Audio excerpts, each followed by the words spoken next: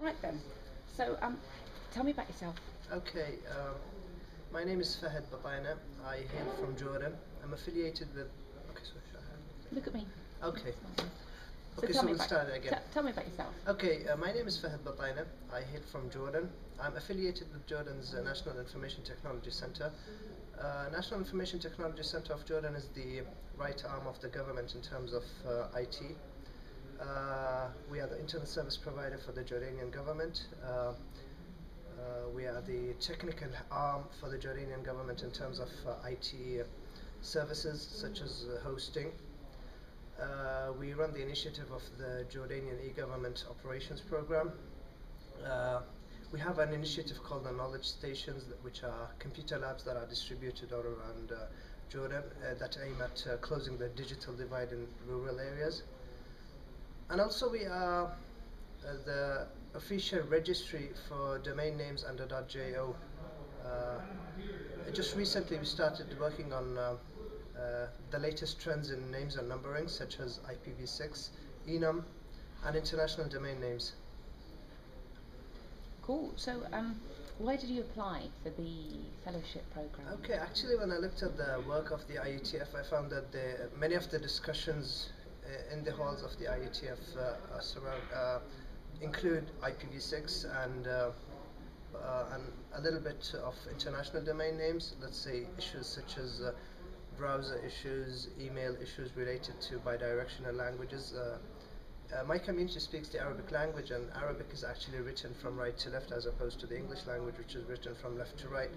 So when we try to apply international domain names in web browsers or in emails, things tend to change in their direction. So when I looked at the various working groups and the meetings that are held during the IETF, I found that many of the discussions in the IETF meetings are involved more or less with what I'm working on. Actually, I'm heading Jordan's IPv6 task force, and I can see that many of the meetings during the IETF are around IPv6. And then comes, I also applied for Jordan's IDN application. We applied for Dots and Urdu in Arabic, and we should be approved actually anytime soon. And there are discussions around international domain names, as I said, like web browser applications and email applications. And then comes the part of enum, which is number mapping. I believe there's one session on enum, but it should be quite interesting to see what people are working on at the moment. Cool. So, how's your IETF experience been so far? Actually, yesterday was day one, and I was kind of surprised the way people discuss issues. Sometimes discussions get really heated. I always thought that engineers tend to tackle issues in a more engineering sense way, but I was kind of surprised that they do have a sense of humor. And the way they discuss some issues at times tend to be heated, but then I mean, if you look at it from a different angle, it's just that they are kind of devoted to their work, and they are passionate, and they would like to get the results out there as fast as possible. That's great. So, have you really got stuck in and gone to loads of sessions? Um, Actually, I mean, yeah, if we look at the agenda of the IETF meetings, you probably have only 4 meetings per day. And to be honest with you, not all sessions interest me. I'm mostly interested in IPv6 sessions, DNS operations sessions, and enum sessions, along with anything having to do with international domain names. So yesterday I attended all the 4 sessions that were running, and I mean, I just could attend one session at a time. You could probably do remote participation and listen to audio from a different session, but then keeping your mind at 2 different sessions isn't easy, really. So I prefer to stick to what interests me more. So, any other surprises in terms of how it works?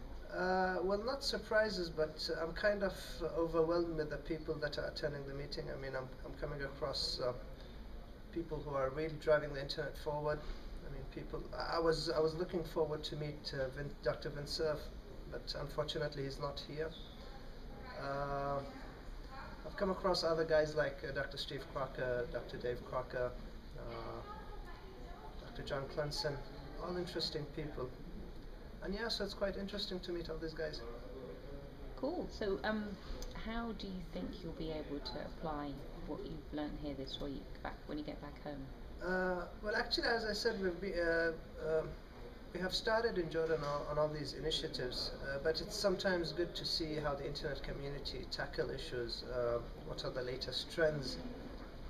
I attended a session yesterday on applications, and it was quite interesting that people were discussing a vast array of issues from DNS operations to DNS applications to web browser applications.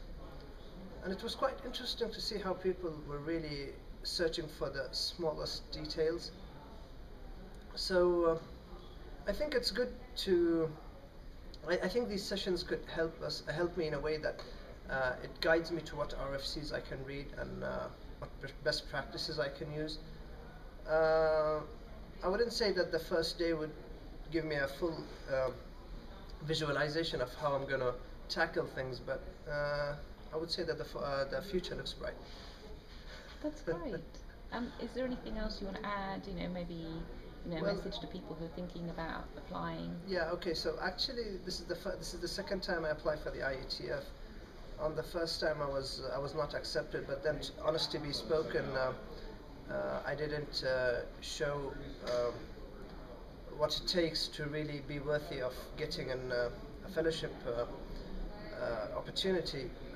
But since these days I'm working on all kinds of heavy initiatives for my country, I would really like to thank ISOC for providing me the opportunity with attending this meeting through their fellowship program. I think their orientation is quite interesting. It helped me a lot in trying to break the ice. I've been accustomed to attending other international events, but I found the atmosphere at the IETF to be extremely friendly. I mean, they hook you up with a mentor who was a previous IETF attendee or an IETF ISOC fellow. The dinner was was a good way to even break the ice even further and get to know all the big guns in the community. And when you walk around the hallways and you try to talk to people, they are all friendly and they tend to answer you, even though at times you are on a different level than they are in terms of the knowledge they have and the knowledge you have. But they are all friendly. I mean, they will answer you and they will provide you with as much help as possible. Perfect. Anything else? That's all. That's great. Thank you. I don't think this is worthy of being on a website.